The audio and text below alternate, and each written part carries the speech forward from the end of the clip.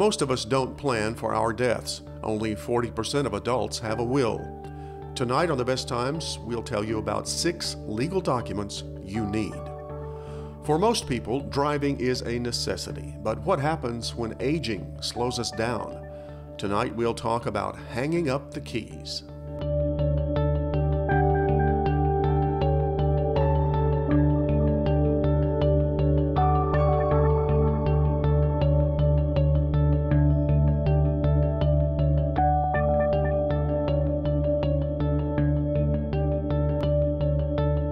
Funding for The Best Times is provided by the Plow Foundation, striving to do the greatest good by helping the greatest number of people since 1964. Additional funding is provided by the members of WKNO. Thank you.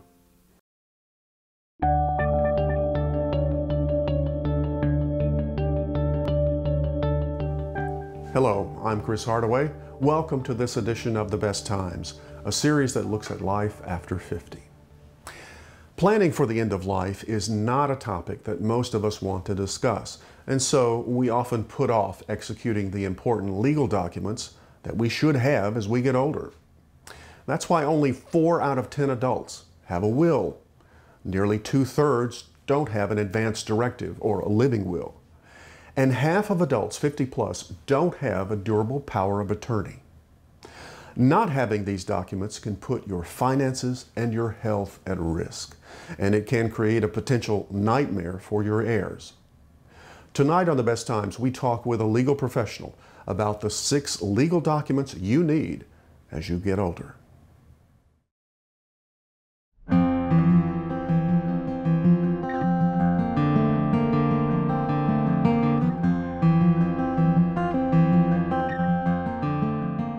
We have several documents to talk about, but let's start with the one I think most everyone is familiar with, at least to some degree, a will. Even though they're familiar with it, about half of Americans don't have one. They haven't taken the time to make one. Why should everyone have a will? And that's an amazing statistic that only 50% of Americans have a last will and testament. Well, we should all have a will, because in that document we get to set out who would receive our property in case of our death.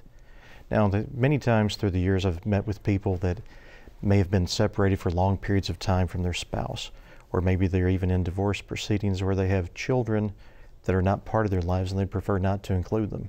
But without a will, they do not get to choose who they leave their property to. Because the fact is, if you have not written a will, the state of Tennessee or your home state has a will for you, and it may not be what you want it to be. So for example, in Tennessee, if you die without a will, your property will be left to your spouse and to your children. Now, also in Tennessee, you must include your spouse and your dependent children. But let's say that you have a 29-year-old child that's been estranged from you for several years and you choose not to include them. You don't have to. In the will, you would only acknowledge that you had that child, but you do not have to leave them $1 or 1 cent. So that's the only way to really communicate your wishes. That's exactly right. Now, I know there are people out there, viewers out there, that are saying to themselves, well, I'm not a wealthy person. I have a very modest estate. Why do I need a will? Well, if you have an estate, let's say it's of $10,000. Better yet, let's say your only asset might be a life insurance policy that you have through your employer. You need to have a beneficiary named, or it may be the last will and testament as well, to set out who those beneficiaries would be. Think about this too. If one of your beneficiaries is a minor, then that means a guardianship would be in place, but through a will you can establish a trust for that minor beneficiary or that disabled beneficiary so that they could still receive benefits through Medicaid or TennCare. So that even if it's a more modest amount, you still need to set that out so your wishes are known, so your voice is heard even after your passing. Well, let's talk about another document that I'm not that familiar with, but I do know enough that it is similar to a will, but you say it's better. It's called a revocable living trust. That's a mouthful. I don't even know what a trust is. Tell me. Well, a trust is an instrument that you create that would become the owner of your assets during your lifetime. Now, a revocable living trust means just that. You create this trust, But you as the grantor, the person creating the trust, you also serve as your own trustee. So really, everything is still the same as it was yesterday, but today going forward, you sign your name, comma, trustee. But you have full control over all those assets. The magic of that document, though, one of the pieces of magic is after your death, your successor trustee picks it up and is able to administer your estate without having to go to court, without having to pay a surety bond, give notice to creditors, do all of those things. Go through the probate process. Exactly. The probate process is avoided. Probate, I don't know if you realize this, but in the state of Tennessee, an attorney and also the executor can be paid up to 5% of the value of the probate assets. Now that's a pretty hefty amount. So on let's say a $500,000 estate, that's $50,000 that could walk away potentially just in legal fees. Now with the trust, if you take the time and you move your assets, move ownership of the assets into the trust, at the time of your death, your successor trustee, whoever that is able to administer the trust. And there have been many times when I've spoken to these successor trustees and they just can't believe how easy it is. And they may be able to administer the estate if it's simple. You know, if everything is in bank accounts, for example, it's just a matter of a few hours and virtually no time with the attorney. Maybe it's 1 hour, 2 hours with the attorney, but it can just be so simple and easy. Let's talk about two more documents, both power of attorney documents, one for financial matters, one for health care.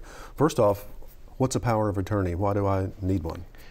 Well, I believe for all of us, if we're 18 years of age or older, we need to have powers of attorney because that is our voice to be heard of who would handle our affairs if we lose mental capacity.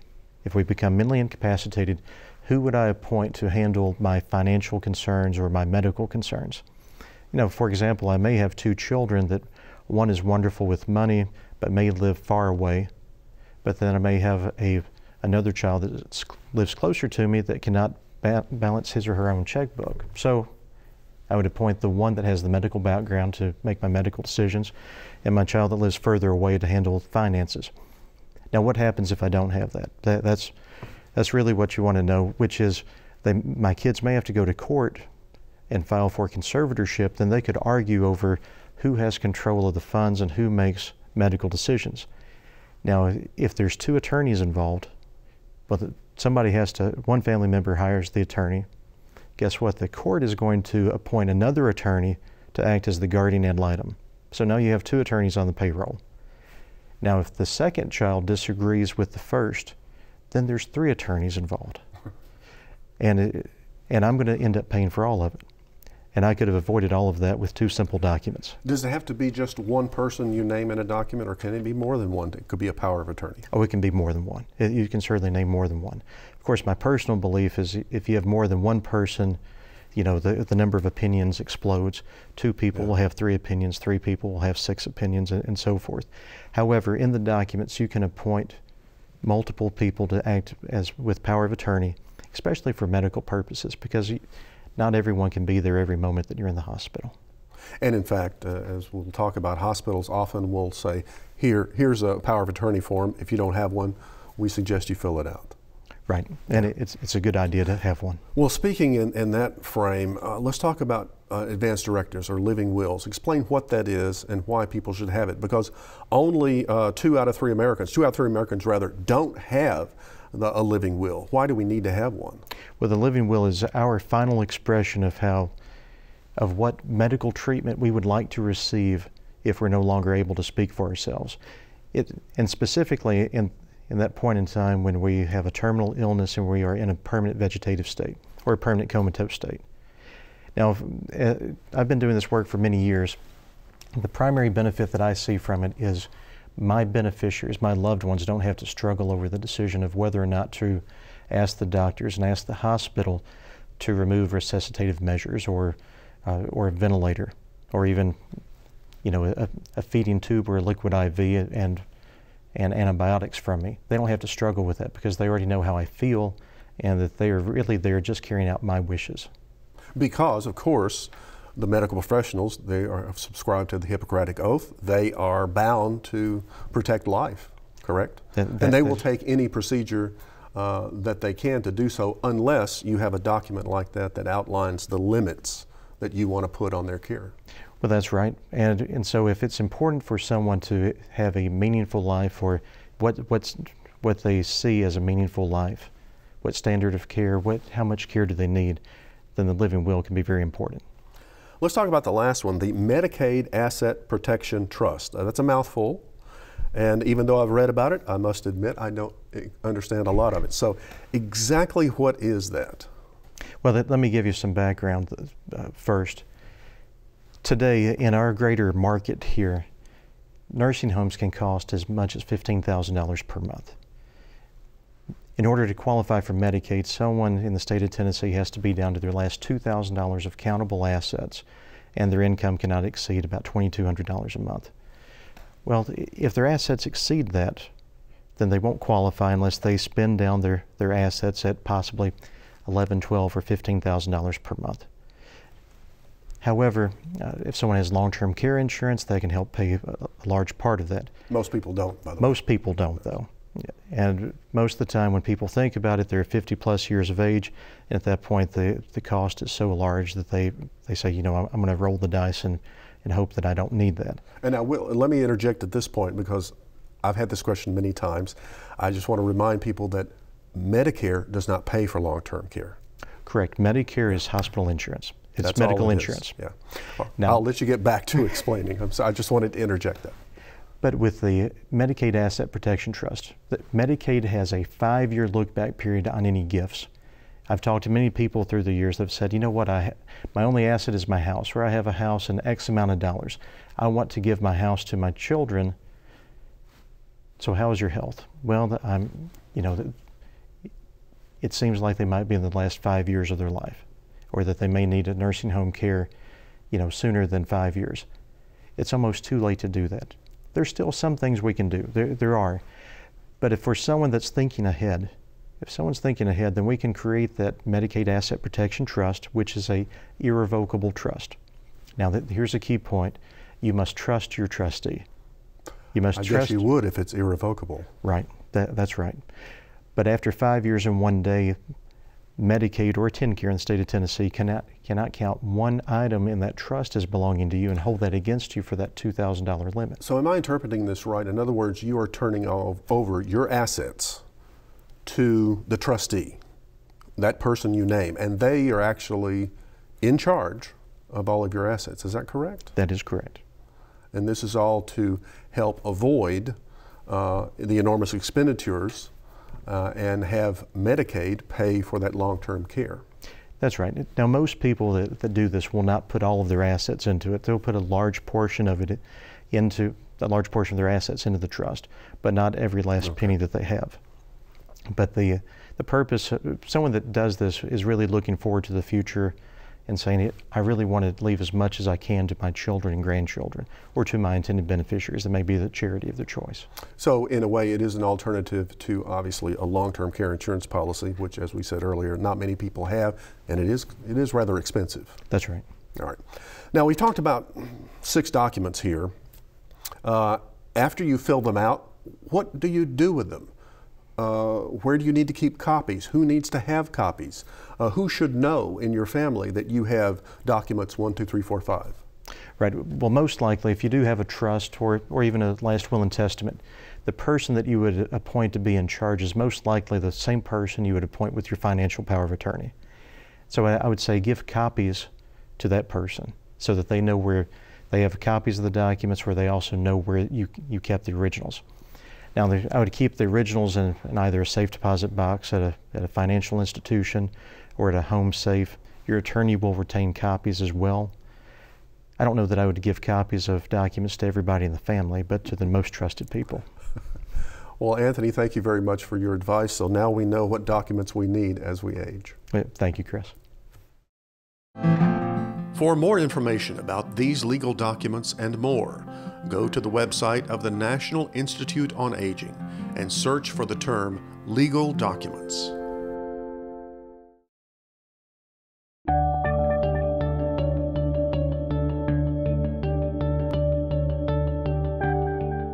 Since we were teenagers, driving has represented independence.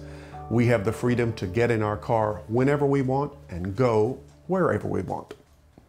Most of us would consider our car as an indispensable part of modern life. But what happens when aging begins to have a negative effect on our driving skills? How can we know when it's time to quit? How can adult children tell their aging parents that they're not safe behind the wheel? And how can we have the conversation about hanging up the keys?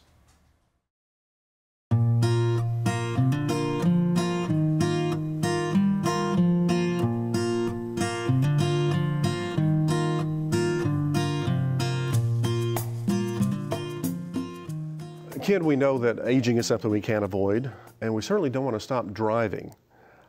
But how does aging affect driving? There are a number of ways that aging affects driving. If you think about it, Chris, you've got seniors who are dealing with more chronic conditions than they did when they were younger. So their reaction time, their response time is slower. You've got memory issues that come into play with driving all the time. Mm-hmm. There's not probably a week or two that goes by you don't see a news story of a senior who drives off and is lost. And memory issues can be as something as simple as, and this sounds simple, but it can cause a lot of problems, forgetting the difference between the brake and the gas pedal. Which one is for go? Which seems so, I mean, that would seem to be ingrained in you, but it is a problem. It is a problem. Absolutely a problem, and that has to do with memory. And thinking about physical issues and things like arthritis, you know, when you and I learned to drive, we were told to look behind us in a couple of ways. Number one, through those mirrors, but also which way you're supposed to turn. You're supposed to turn to the right and look back over your right shoulder. If you're 87 years old, it's not likely that you're going to be able to do that not an easy with thing a lot to of do. ease. No. What about medications? Because we're talking about health-related issues. As we age, we've got to take medications for all the various problems. That plays a role too.